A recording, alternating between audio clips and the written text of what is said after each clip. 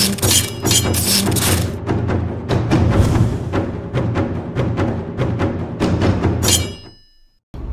guys, welcome to another episode. On today's episode, I want to talk about what was the craziest thing I've seen in Japan over the years. So I've seen a lot of crazy things, to be honest with you. And number one had to have been, alright, I was on the highway, I was on my way driving home, going, about 70 miles an hour, maybe 60 actually, I think it's 60 miles an hour, I don't know.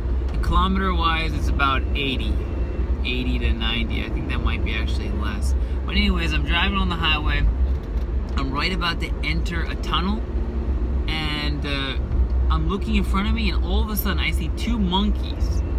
Yeah, not small monkeys, pretty big monkeys, literally running across the highway. One of the monkeys had some type of thing in his mouth. I don't know if it was food or if it was something else, I don't really know. It was kind of like a blur. But they were just running across the highway. Craziest thing I've ever seen. During the 6 years I've been here, I've seen wild monkeys twice. So it was one time on the highway, and then one time on the road going to school in the morning. I was driving, and then all of a sudden a monkey just, popped out and, went to the other side. Because as you can see, the woods here, the forest here are very thick. It's not just that there's mountains where I live. It's the forest is just really thick. The tree separations are really small, so I'm pretty sure if you were to walk in there, it's night almost all the time. I can't imagine much sunlight actually penetrating the tree covers, but yeah, it was definitely a really crazy experience. I've had all sorts of other experiences as well.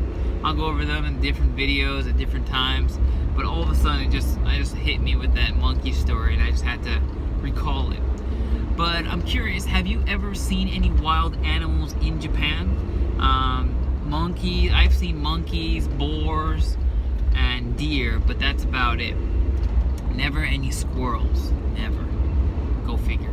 If you've ever seen any animals here during your stay in Japan, or etc., or you have any questions about this video or any of my other videos, or anything about in Japan in general, please just comment down below and I'll be more than happy to respond as soon as I can.